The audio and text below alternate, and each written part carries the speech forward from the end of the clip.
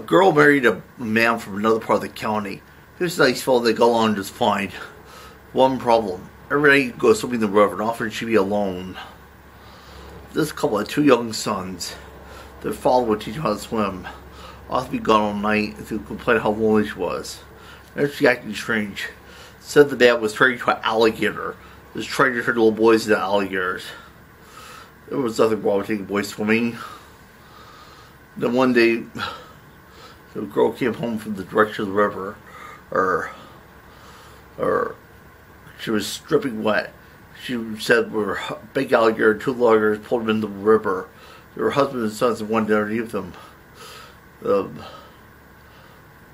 doctor said she had lost her mind and put her in the hospital for a while. After that, nobody saw her husband and sons again.